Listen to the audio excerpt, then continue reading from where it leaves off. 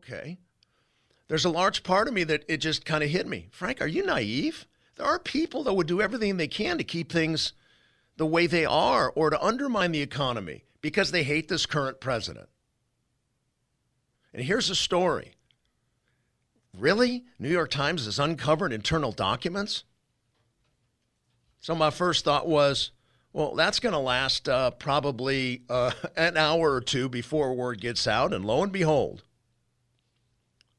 Trump administration refutes New York Times report of internal document projecting doubling of COVID-19 rates. They basically says it's a lot of nonsense.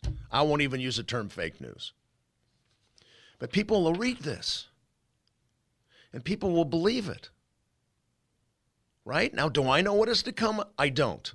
Obviously, nobody knows what is to come. But as I began with my struggle and my impulse to be angry and even sin right now, I'm so tired of ignorance and indifference and I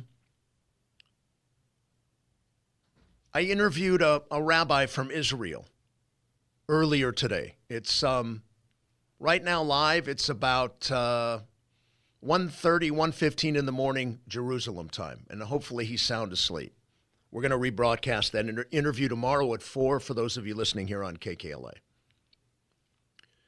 But one of the things he said, and I don't remember how it was presented, but he basically said, you know, Frank, we can hope that whenever this does end or changes from what we've been addressing for, 4, 6, even maybe even 8 weeks now, depending on what part of the world you are, we hope that we would learn from this and that the new normal would be different. And then he said something very sobering. He said, but if you look to history at all with an honest heart, you'll realize we don't learn, that we are more than likely to go back to the way that we lived before, right? And he used the analogy of not having a relationship with God. And as much as I wanted to push back and say, well, Rabbi, we don't know that, I think he's onto something. You know, we as a human species, we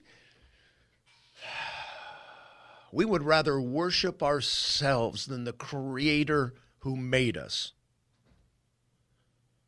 Don't get defensive. Don't say, well, that's not me. I'm not saying it is you. I'm saying there are powers that be that are in rebellion against God, that want to undermine religious freedom, that just may worship money above humanity, and they would have a vested interest in, well, global domination.